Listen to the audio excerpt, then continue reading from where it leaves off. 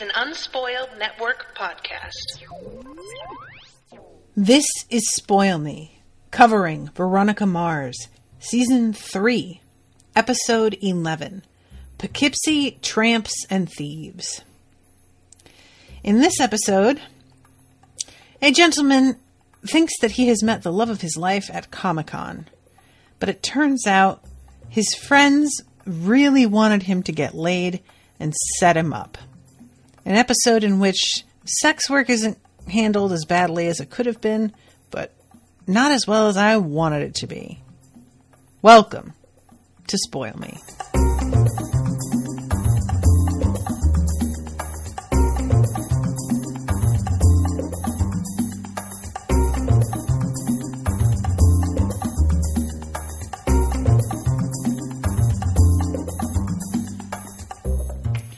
Welcome to the show, everyone. I am Natasha.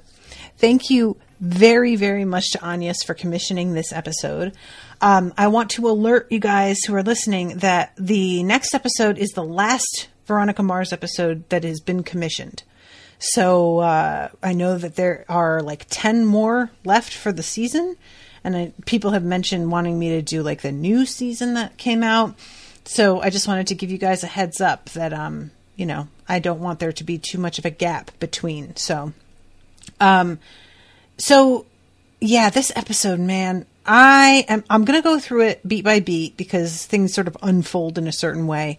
But off the top, I just have to talk about the fraught nature of any TV show that deals with sex work and the inherent cringiness of how often it doesn't stand up when it's any amount of time has passed. It's worse the further back you go, but even as recently as this show was made, I mean, shows are being made today that don't really handle this subject matter very well. And what's sort of like weird about this episode is that it goes back and forth between Wendy is the actual name of the girl that this guy gets involved with. I think she goes by Fiona. It's her like working name. But the show's sort of it feels like it can't really decide whether or not it wants to like make her into a truly sympathetic person or whether they want to give her like all of this extra baggage. I mean, not that baggage and being sympathetic are mutually exclusive, but I always am sort of on my guard because sex work is something that I personally feel really strongly about, that I think that it should be legalized. Sex work is real work. It's more work than a lot of jobs out there.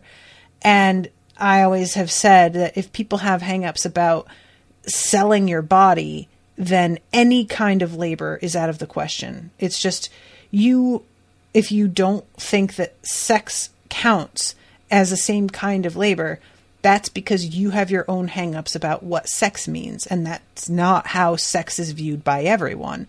Some people don't need sex to be a meaningful thing. And that doesn't make them any less of a human being.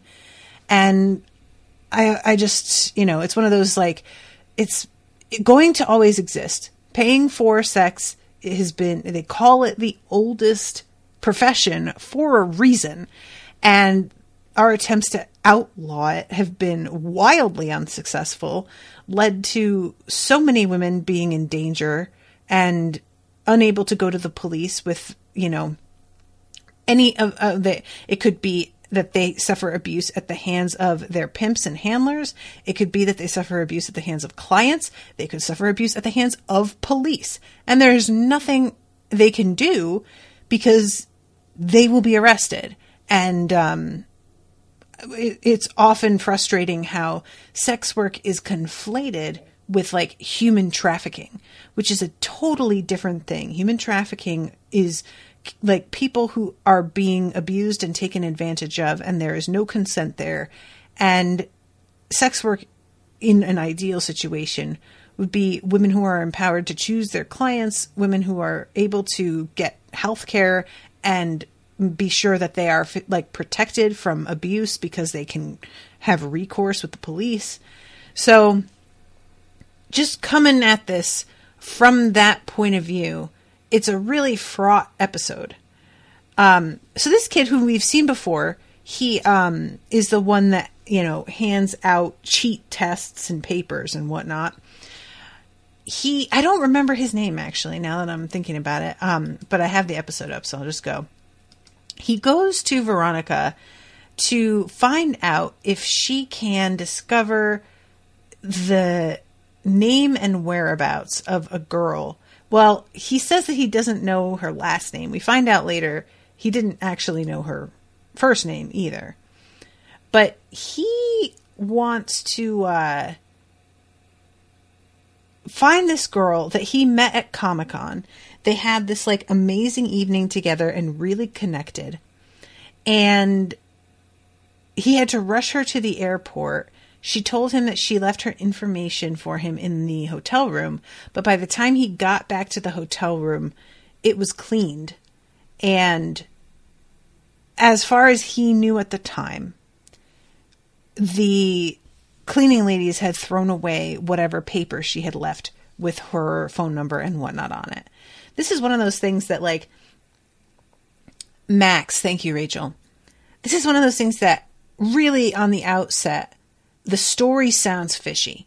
Because if a girl wants to give you her number, writing it down and leaving it somewhere for you to find later, especially if it's not like your home that she left it at, where you're guaranteed to go home and find it, if it's in a hotel room, that's not the way a lady who really wants to see you again would have handled it. She would have given you her number at the time that you drop her off, written it on your hand or a piece of paper or whatever before she got on the plane. Or she would just not talk about it. She wouldn't mention it. So already my sort of like antenna were up when he mentioned that, and I was feeling like, and then he tells Veronica that he got a text from her that she was marrying somebody else and that she had waited for him to get in touch, but he never did, and she was tired of waiting. And when he comes to Veronica, his whole thing is like, you need to stop her from getting married. I need to find her. But when Veronica asks him, well, how did she text you? Like, then you have her number. He says, no, when I call the number, it was some guy who answered who says he doesn't know anything about, I think the name that she went by was Chelsea, actually, now that I'm thinking about it. Was it? I think her name changed. She went by Chelsea when he knew her, and then she went by like Fiona on the site when they went and searched for her again. And Veronica is able to question the person when she calls them herself, and he turns out to go to their school. So another bit of radar going off, you know, the fact that this dude is just, the number is at the school they're both at. Also, he says, when she asks to see the text message, he says, I showed it to my friend, but he accidentally deleted it. So again, I'm just like, he accidentally deleted it. How? Like, you have to go through a couple steps to delete a text from somebody's phone, especially when it's like an older phone, like in this show. And as it turns out, it's because his friend is in on this whole thing and wanted to keep this kid from being hung up on an imaginary woman.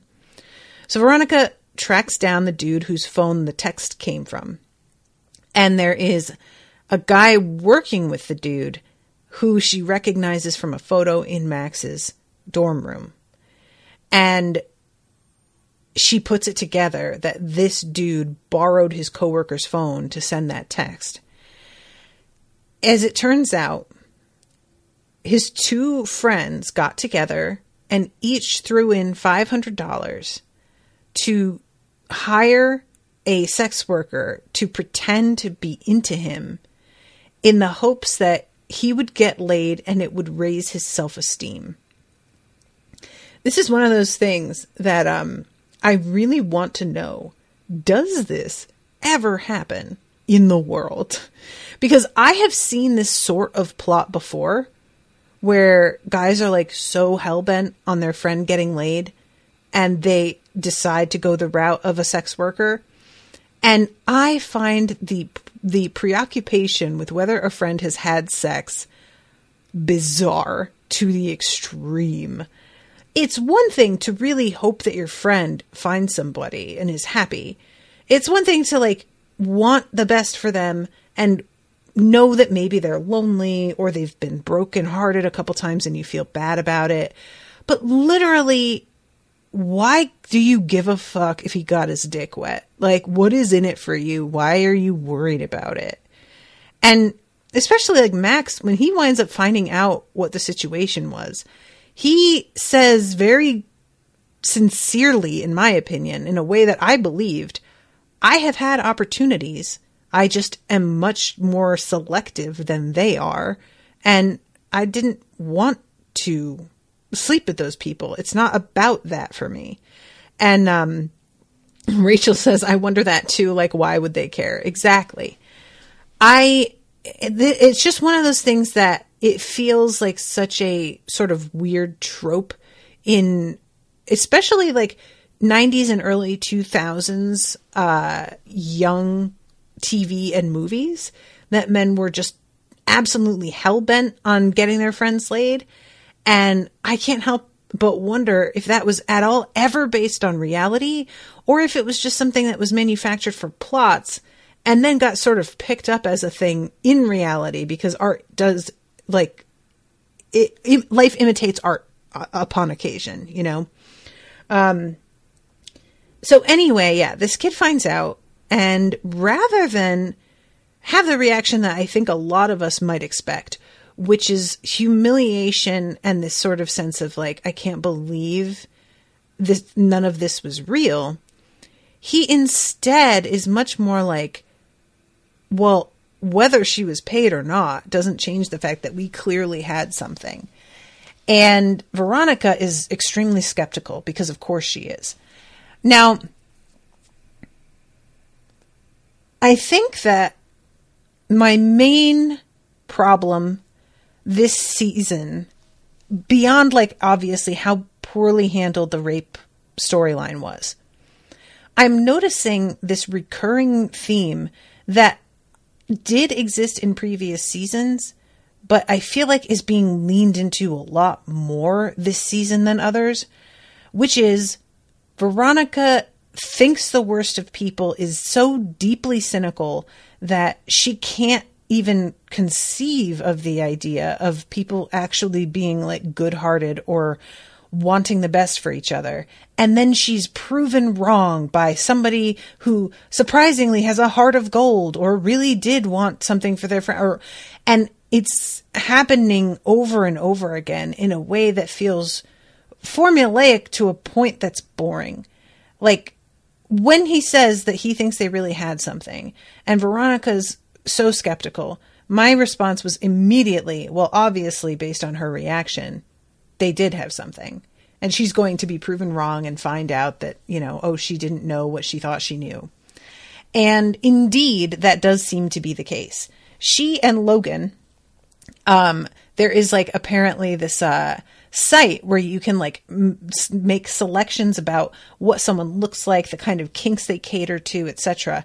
And she goes through it with the friends that hired this woman in the first place, and they discover a couple of women who look pretty close to what they think this girl looked like, but they're not positive. And then she uses Logan's money and Logan's help to hire these women to come to the hotel room while Max is there, and he can greet each of them and, you know, tell them, is this the girl or not? So a couple girls show up and are not the ones, but they pay them each anyway for their time, which I really appreciated, to be honest. And then actual Wendy shows up. And it's obvious from the way that she reacts to seeing Max that she definitely cared about him. Which makes their decision later to have her tell him she didn't leave her information for him after all. Very frustrating to me. It felt like, and this is kind of what I meant in the beginning of the show when I said that I felt like they went back and forth on how they wanted to handle her.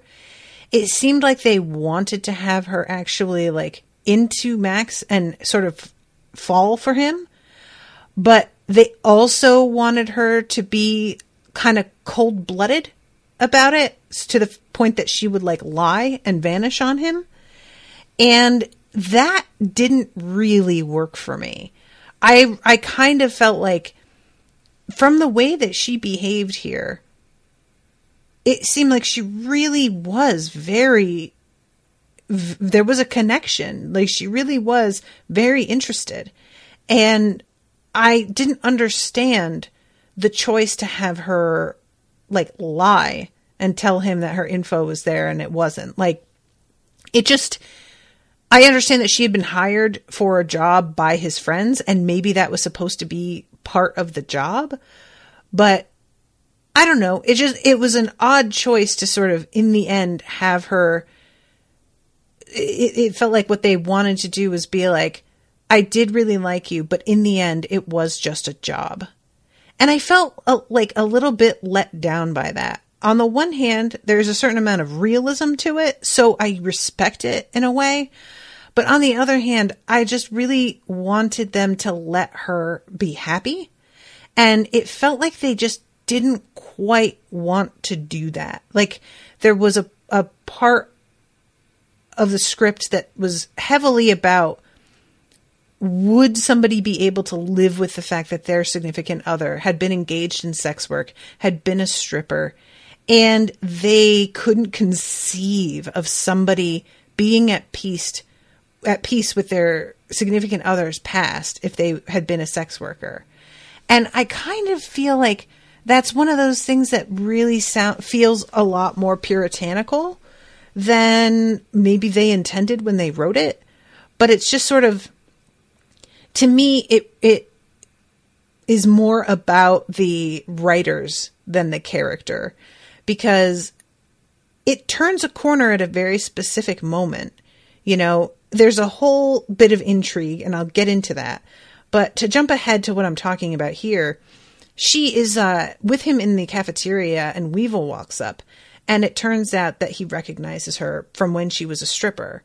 And he mentions specifically a tattoo that she had probably on her ass, because when they talked to her manager, she says that she got a tattoo removed for this girl. She paid for it and that it wasn't cheap. And it's part of the money that this girl supposedly owes her. And it's just this moment of this kid, Max, like sitting back and looking at her and realizing the way that people might see her and the fact that she isn't, quote, his in the way that he wants her to be. And this is such a thing in society, is that like, you know, well, why would a guy want gum that's already all chewed up? And there's 100% that vibe here coming from Max, where it's like the fact that other people have seen her naked bothers him. And yet he knew full on that she was a sex worker. And it's not until he hears that somebody saw her strip that he really seems to get like kind of agitated about it. I'm like, dude, stripping is much tamer than fucking. So if you were okay in theory with the idea that she had been having sex for money, the fact that she was a stripper should be much less upsetting to you, I would think. But it seems like it's more the fact that Weevil knows her, recognizes her, and has seen her naked, versus some, you know, like one of her clients we find out is this like senator.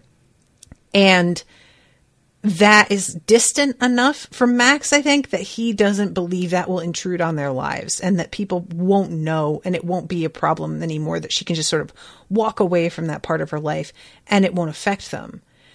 And eventually his roommates, like when she says something about how she needs to get a job, his roommates are like, oh, we actually have a job. My brother's, you know, he's trying to plan a bachelor party because he's getting married and they didn't hire a stripper and we're looking for somebody. And Max gets really mad at them suggesting this. And he says something that like, that's my girl you're talking to.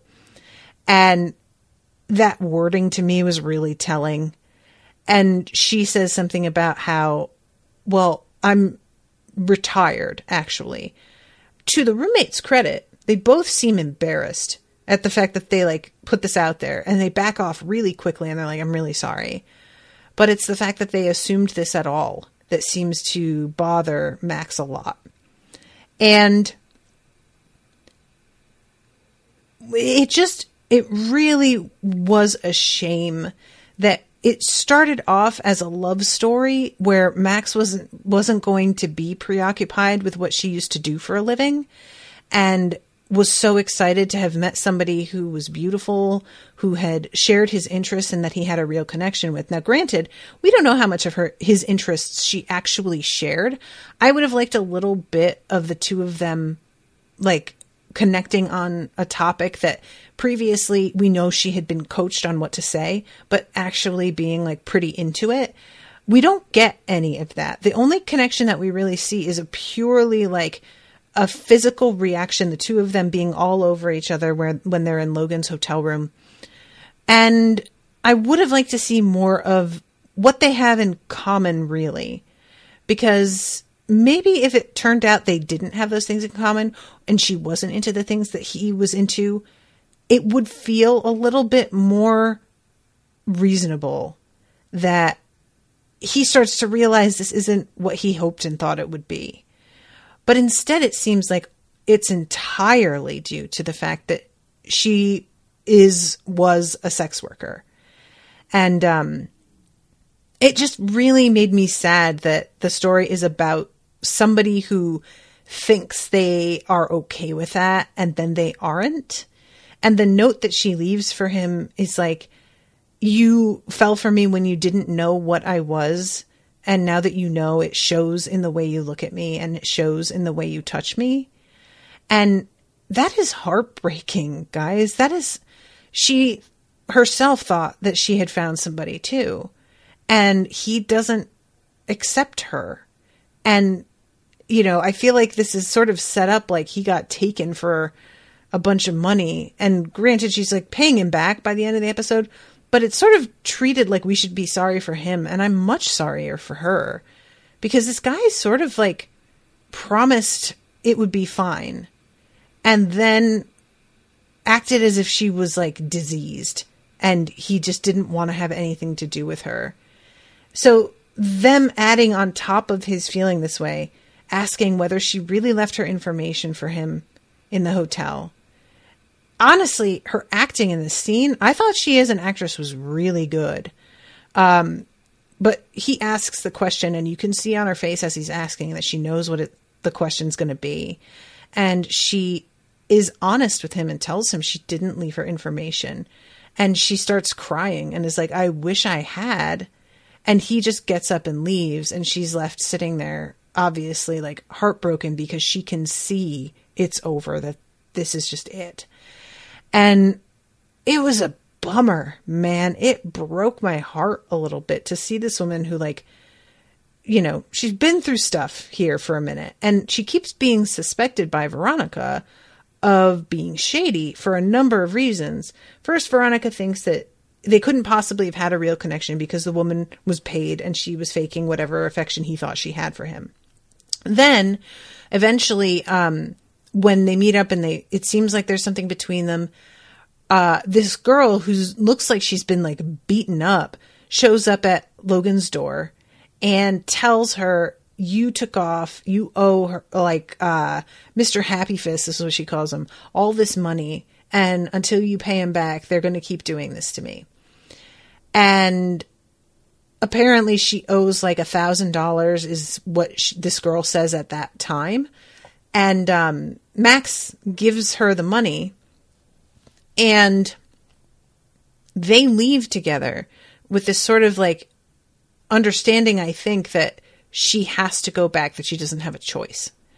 And so he basically gives her $1,000 and is about to just say goodbye to her, which is really sweet and good-hearted of him. And as they leave, Veronica looks at the ice pack this girl had on her eye and sees that there's all this makeup on it and realizes that the girl hadn't actually been beaten. It was makeup and that she was faking it. And she thinks that Wendy was a part of the con and assumes this was all a big setup in order to get him to fork over $1,000. So Veronica's bright idea here is to blackmail the senator for money to get his money back for him. What?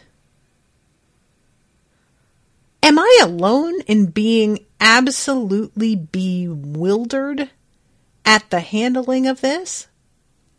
Because I gotta be honest, this feels wildly out of character for Veronica to me. It's so like the whole like, oh, get a locker at such and such and text me with the locker and the locker number. There are so many ways in which this could go wrong for her. So many ways in which somebody could just be standing there watching to see who goes to the locker and then follow you home and assault you or kill you to keep you quiet or God knows what. This is like a big deal, and it's treated very casually. Like it's not only not a big deal to do, but that Veronica doesn't understand the depth of the danger that she could be in doing this. And it felt so out of left field and so strange. I didn't understand this like turn the story took at all. As it turns out, she like calls the senator, I guess. Again, like how you just like have a senator's direct line and can call and threaten them. Oh, and she says something like, well, it can't be traced. Let me use your phone to Max. And I was like, how is that? Of course it's traceable. What? There was so much about it that just did not make sense to me. And in the end, when she goes to the locker, there's a note that says, get in the limo outside or Wendy gets hurt. And when they go outside, there is Rachel says, I think he's a judge and she knew him somehow. Oh, he's a judge. I keep saying senator. You're right. He is a judge. I mean, she knew about her father's hangups about the guy because he had taken bribes and still got reelected is something that she had said. But even so, being able to call a judge up personally and like make this kind of threat on your friend's cell phone and be so certain that nobody's going to be able to trace that back to anybody. I don't get why she's so confident about that. Yeah, anyway, so she goes outside and the limo, it turns out that the woman inside is Wendy's manager. And she claims that Wendy owes her like $10,000 because she's been paying for her room and board. She paid for her clothing. She paid for tattoo removal. Just basic maintenance is hugely expensive. You know, getting her hair done, probably waxing, all of that stuff costs a lot of money. So it's sort of like an indentured servant situation where you take on a debt getting into the job at all. And then as you work, you're meant to be paying off your debt until eventually you are earning the money for yourself and not paying anybody debt back. Allegedly, that's how it's supposed to go. I don't know how honest this lady is about how much people owe, but she says $10,000 and immediately Max says he'll pay it. And Veronica is just bewildered. Like, dude, really? But you know, she says a couple key things that make Max still have hope. That Wendy was really stupid because she fell for a client, ran off without telling me. She really makes it sound like everything that it looked like was going on initially is actually what was happening. And that Wendy wasn't playing a con, that she really did fall for Max, that she really did attempt to leave. So Max is like wrapped up and he's like, all right, let's go to my bank. To which I'm just like, who are you teenage boy or 20-something boy that you have $10,000 in your bank account to give her. What? How? Really? When? What? I mean, I am sure you make a tidy profit selling papers and tests, but $10,000 that you can just spare, okay. Doesn't make sense for me, but fine. So he pays it, and the next time that we see them, they're in the cafeteria, and it's that encounter with Weevil, which sends things sort of like spinning out of control. And, this whole time, Veronica has just been so certain that this woman is like kind of playing with him, that there's a bigger game. And it is just continuing to be clear. This girl does really care about him. And yeah, he's saving her, but it seems like whatever they have is actually real. And she even cops to that in person eventually. But finally he comes to her and tells her that Wendy left. And Veronica again jumps to the worst conclusion and thinks that Wendy got one over on him, let him spend 10 grand on her to get her out of her situation, and then she just left. And he reads the note that Wendy left and shows Veronica that she's already given him $1,000 to pay him back. Like, it's part of the beginning of paying him back. And evidently she went back to working, I guess, in sex work in order to pay him back. Which is sort of like, he paid to get her out of her situation. So I guess we're going to go with the idea that the indentured servitude thing did work out for her, and he paid her debt so she's not obligated to stay, but she can go back to work and make her own money. Rachel says, as a stripper, maybe that's what the $1 implied to me. Oh, you're right. I forgot that he says, I hope you don't mind getting paid in ones. You're right. Okay. So that's what she's doing. Because I was about to be like, ain't no job that I can think of that you go back to and make $1,000, in a couple days. But stripping would be one of them. That or waiting tables somewhere really nice. God. Yeah, it's a weird episode where there's a whole bunch of stuff that comes up between Veronica and Logan about whether or not he has been with a prostitute before. He says no. I don't believe him. I'll just say that. Either he's straight up lying to Veronica. I don't get the sense in the show that they intend for him to be lying, though. It felt in that scene like he was being honest with her. And I am expected to believe that Logan has not slept with a sex worker. I don't buy it. Logan orchestrated bum fights at the beginning of this show. I absolutely believe that the dude who spends weekends in Tijuana with his creepy dude rapist friends 100% was out with sex workers. I mean, he's not only an asshole surrounded by other assholes, he's an asshole with money. Of course he's been to sex workers. 1,000%.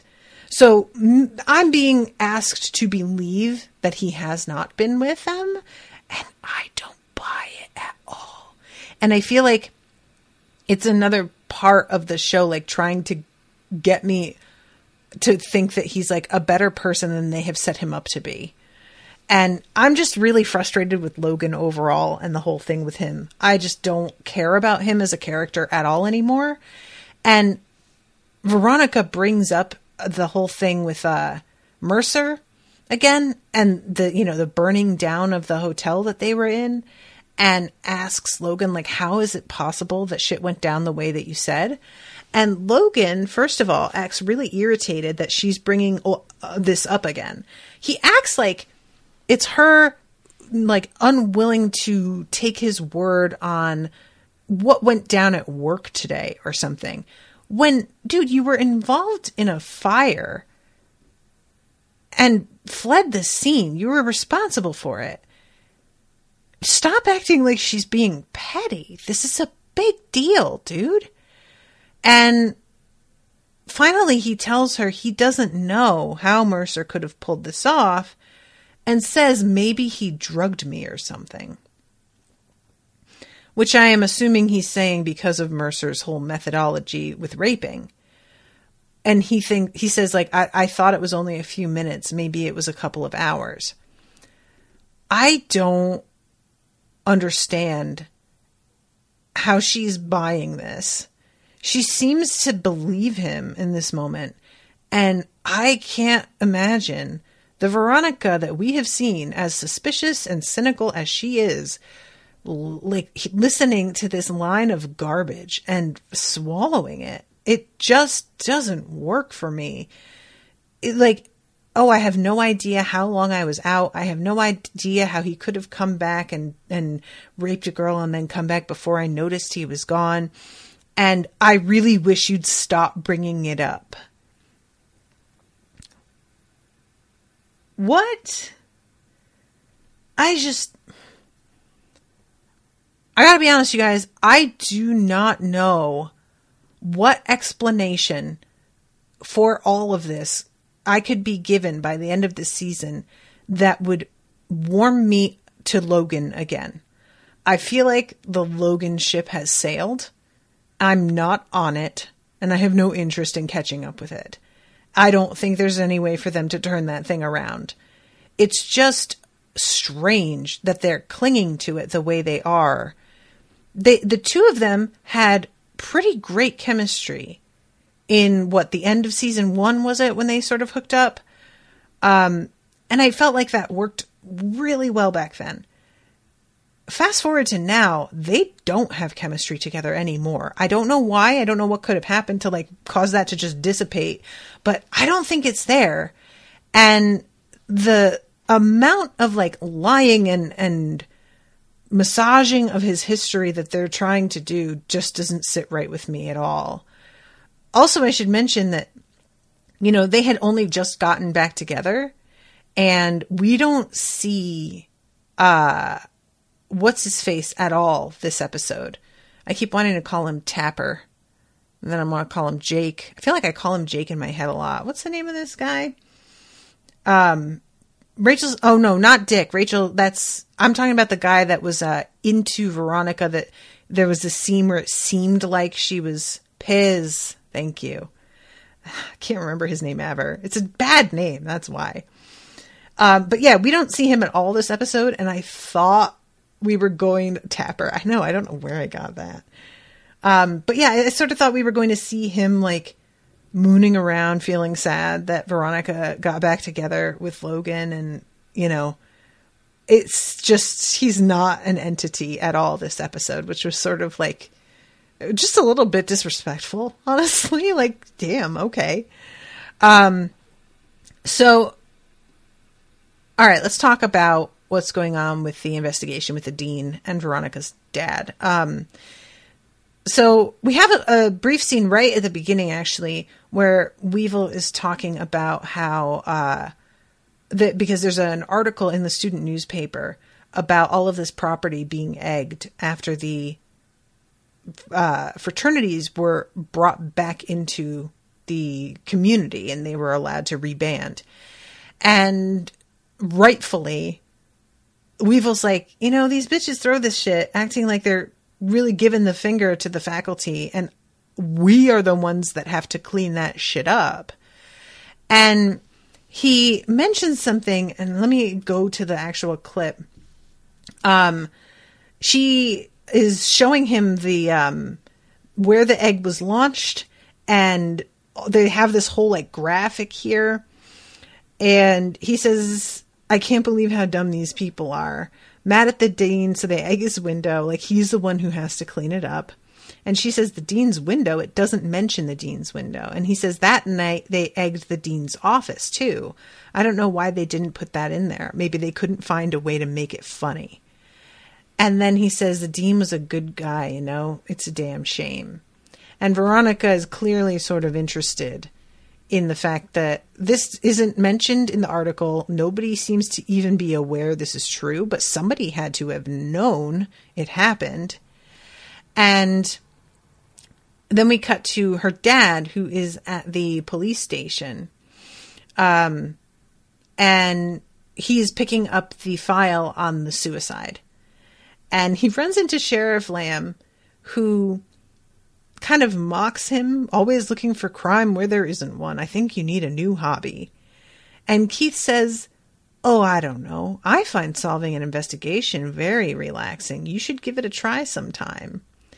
And Sheriff Lamb doesn't get it right away and just goes, yeah, I'll get right on that, and sort of smirks.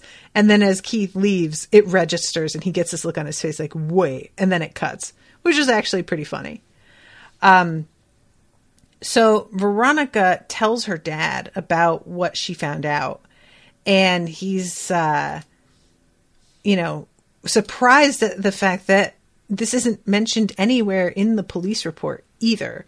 Like, one would think that even if it's not in the student newspaper, that the police would at least also be aware of it. But no. And he says it also looks like the report was done by a 10th grader. So I guess I'm not that surprised that some things got left out. So she explains to him about the girls from Lilith House and how they are activists and they have a problem with the Greeks. And Nish was the editor at the newspaper. When Odell fired her, she swore he'd regret it. They went on an egging spree the night of his suicide. And says, do you mind? And he says, do you mind talking to them, to her? And she's like, yeah, I don't think we're going to be doing that. So what he does is impersonate a police officer, which I guess that's one way to handle it. I really expected him to be a little bit less illegal about the way he went about this. But not only does he dress up like a cop, he's pretty aggressive too. He goes over to their house, they open the door, and he basically is like, can I come in? And doesn't wait for an answer and just shoves his way into the room, which, you know, as women, a dude does that and all your alarm bells start to go off. And you assume that this isn't a real cop. Like I would. That's not how I would expect a cop to behave when and don't get me wrong, a cab for sure. So if you are a minority of any kind, probably they would act like this and you would not be surprised. But we're dealing with a bunch of attractive white college girls. Eventually there is a woman of color, but she isn't in the room immediately. And so one would think that a cop would behave a different way. And he comes in and begins to grill them about their throwing eggs. Where were they? That the office was egged, and did they have anything to do with that? Because if they were in the vicinity, then they might have seen something. And one of them says that Nish was with them, and the other says, no, she wasn't, not when we went to such and such. And he really laser focuses on that and is like, all right, well, where was Nish? What was she doing? And don't you dare lie, he says. Like, he feels like real dad energy in this scene in a way that I didn't feel worked for what he was trying to do. But Nish, unfortunately for him, is right in the next room and hears the whole conversation and walks in like kind of cackling like, dude, are you serious? I know who you are. This guy isn't a cop. And eventually she's like, you know what? What the fuck do I care? I'll tell you where I was because I don't have anything to hide. And I forget where she even says that she was. Let me fast forward to that spot, even though ultimately I don't think it really matters because I don't believe that she is responsible for what happened. I don't she just doesn't say murderer to me in any way. Yeah, I've got nothing to hide. I went around and egged the dean's car, the Volvo that he loved so much. And this is the first time that all of the girls have heard the theory that the dean was murdered and didn't kill himself. So once her friends inform her that's the suspicion he's working on, her bravado sort of deflates, and you can see her beginning to get really worried about where she was in proximity to a fucking murder victim. What he finds out later is that the dean drove his wife's minivan that day. So if this girl isn't lying, and she did indeed egg his Volvo, that means that either his wife was there in his car, which one would think she would have mentioned, or who knows what other explanation there could be other than Nish is lying and she didn't egg his Volvo. She, was there doing something else or somebody else's Volvo by accident. But the whole thing doesn't exactly add up to him. And I haven't got really any sort of theory on that. Like I said, I don't think Nish did anything to the dean. I really don't buy that. I wouldn't think, though, that if his wife murdered him, she'd roll up in her car and go into his office and kill him and then hire Keith to investigate it. That doesn't add up either. So either somebody borrowed her car in order to try and set her up, or it was a different Volvo, or a car that looked like a Volvo, although Volvos don't even just have a symbol that you could mistake for another symbol. Volvos say Volvo on the back. So I find it hard to believe that she would make that kind of mistake. I have to think somebody borrowed the car, stole the car, which to me points a little bit more towards the professor, but I have a feeling it's nobody that we are really too familiar with that's responsible for this. To me, it's going to probably be somebody that comes a little out of left field who turns out to be guilty. So that's pretty much that with what's going on with Keith. He does run into Sheriff Lamb at an intersection, and Sheriff Lamb sees him dressed up as the cop and just kind of does a double take, but nothing comes of that really, which I would really think Sheriff Lamb is always sort of gunning for Keith. I'm a little surprised that he didn't try and pursue him and get him in trouble for that because, I guess there's nothing that can be proven about what Keith was doing in that costume, so he could say anything about, I was just at a party and there's not much that could be done about it. But yeah, it's sort of a weird moment where Keith is really blithe about the whole thing. So the last scene in the episode is one of the girls that came to the door, Logan's hotel room door, is it Madison? Is that her name? And of course, Veronica assumes Madison is there to try and reconnect with Dick. And Dick isn't there. And she doesn't really say too much here and just sort of leaves. But Veronica, gets an idea because of something that Wendy said that maybe she should go and try some lingerie, which, a favorite thing of mine back when I was cute and adorable.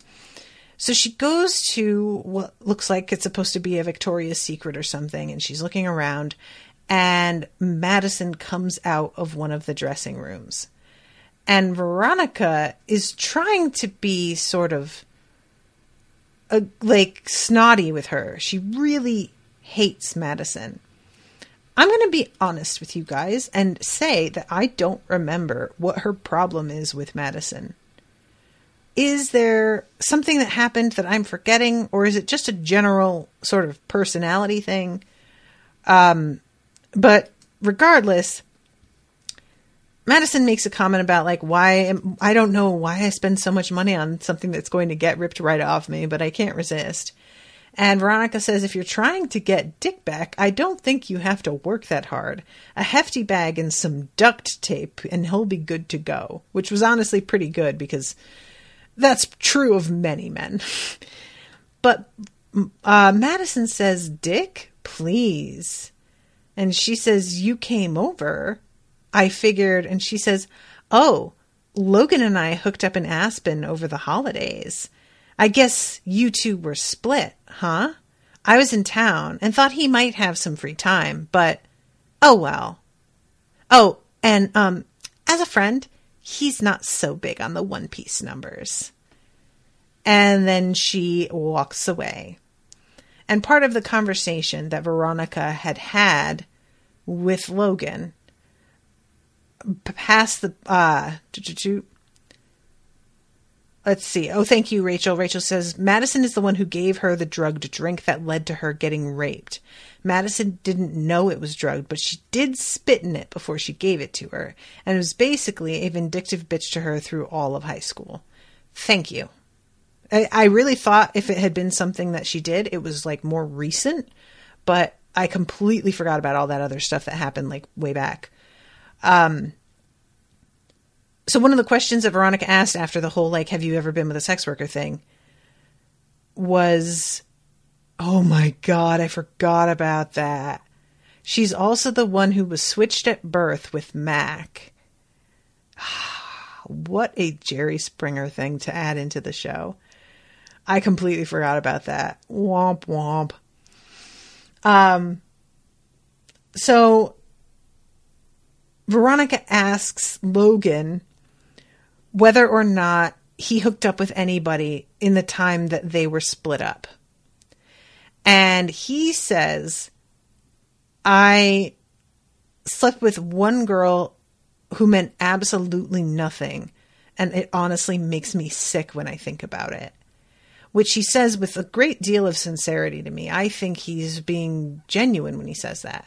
However, we saw that girl, and she was bouncing up on top of him in the Jeep at the beach. I thought that was the one that he meant. Madison is something that I'm pretty sure none of us knew about, right? So is she full of shit and lying to Veronica to just fuck with her? Or is that a true thing that the audience just wasn't privy to at all? Because, again, I don't trust Logan. So if he tries to deny that this happened, I'm not buying it because I just don't believe him anymore about things.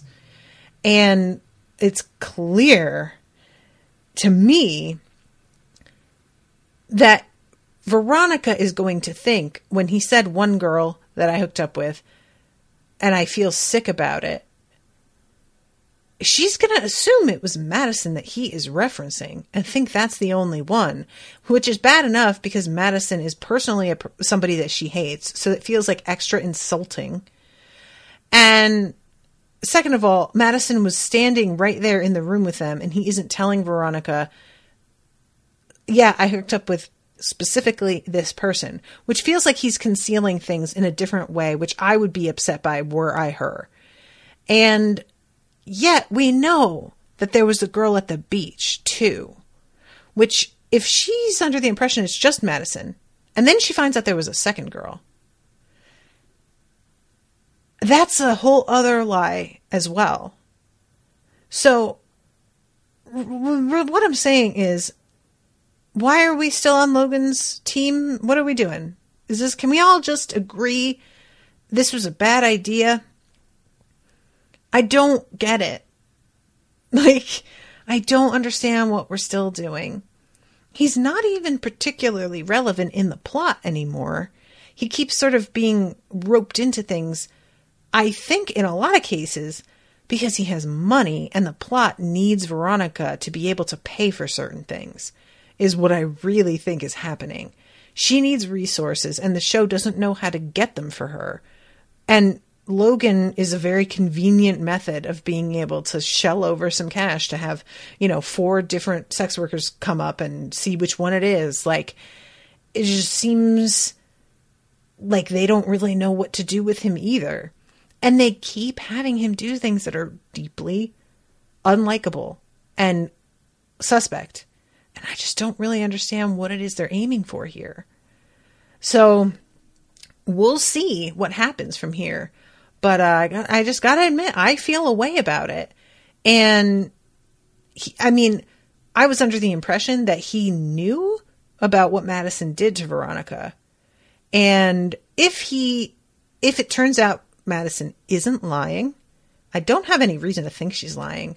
She seems like a shitty person, but lying about having slept with somebody is like such a risky move that it doesn't seem like something you would do unless you had formulated some sort of like plan surrounding it to create evidence about it with a very specific goal in mind. I don't know. Maybe she is just shitty enough to lie about that just to plant a seed, but I don't know.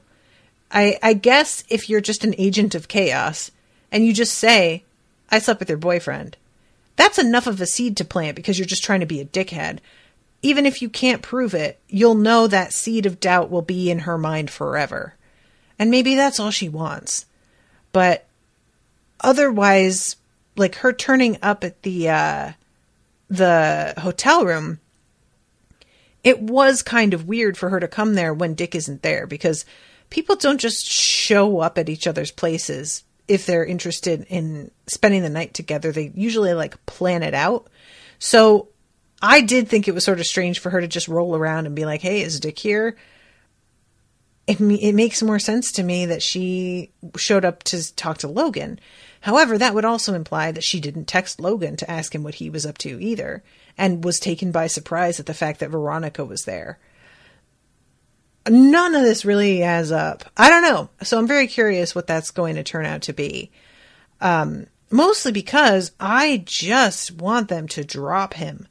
And I'm super curious, Rachel, like were you watching this as it aired in real time? What was the attitude of the audience? Were people shipping her and Logan and really like not wanting them to break up? Because like TV shipping is one of those things that I find to always be faulty. Anytime people are shipping characters on a TV show in real time, they're wrong most of the time. And I will look back at whatever it was and be like, oh, they/we were idiots. Rachel says, I'll admit I was too, but I was much younger. Yeah, I mean, it's just like one of those things that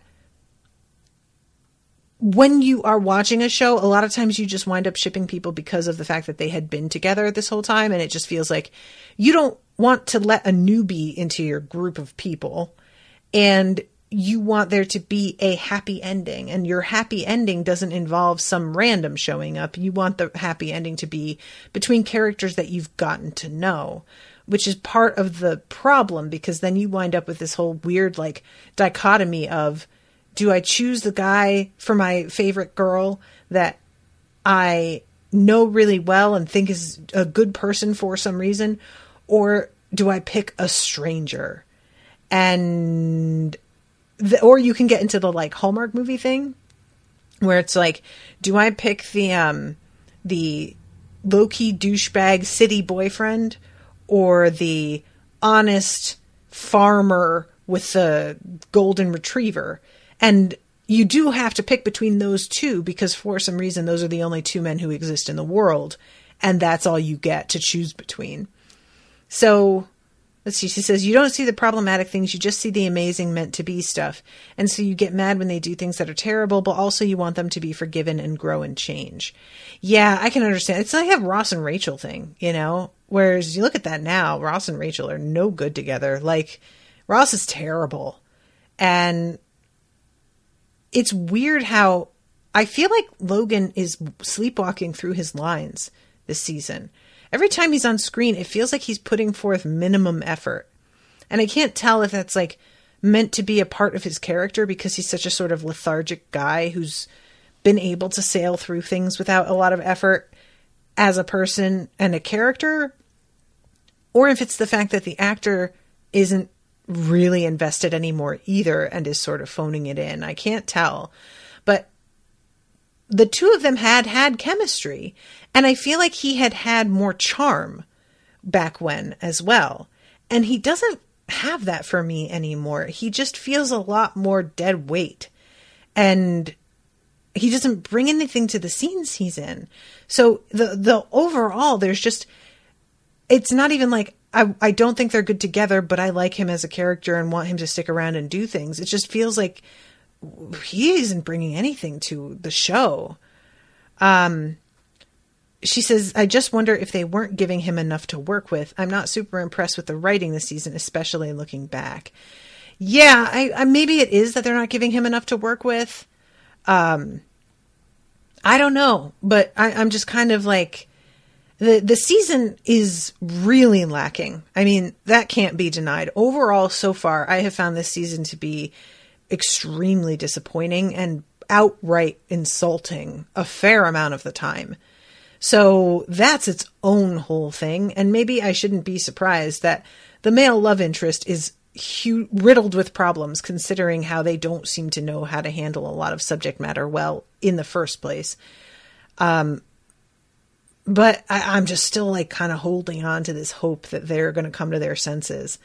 And what did they, when they were writing this, know that this was the last season? Or were they writing this thinking that the show might get renewed again? And I know there's one new season, although I've heard like very mixed things about it.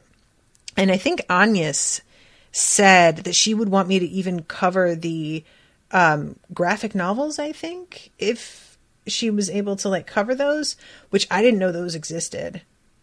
They were hoping for a renewal, just novels, not graphic. Okay. I'm really interested in the novels as a concept and how that works, because it's one thing for something to be a book and be made into a TV show. To do the other way around, I don't know at all how that looks, and I'm really curious. I've never read like the novelization of anything except for when I was in like 4th grade, and I read part of the novelization of The Fugitive, which is such an odd choice, but yeah. So anyway, yeah, the next episode I think isn't until January. Let me double check this here. And then, like I said, there isn't one booked after that. So I am booked into February at this point, I think. Yeah, January 5th. And that was booked by Rachel. Thanks, Rachel. So, all right. Oh, and there's a movie. I didn't know that. When did the movie come out? Is that like older? I wonder how Kristen Bell feels about like going back and playing this character again after all this time. 5 years ago, not that long ago. Huh. All right, cool. Well, I guess we'll see what all gets commissioned. I'm curious about it. Oh, she loves Veronica Mars. Oh, that's cool. Oh, the movie was a Kickstarter. I remember that now. I remember that being mentioned. Yep. That rings a bell. All right. I got to wrap up, but thank you again very much to everybody for listening, to Agnes for commissioning this. And thank you very much to Rachel for hanging out in the chat and feeding me people's lines and names and whatnot. Appreciate that a lot. The 4th season is after the movie. Okay. Oh, huh. All right. All right, guys. Well, stay tuned and we'll see how it all shakes out. And until then, toodaloo, motherfuckers.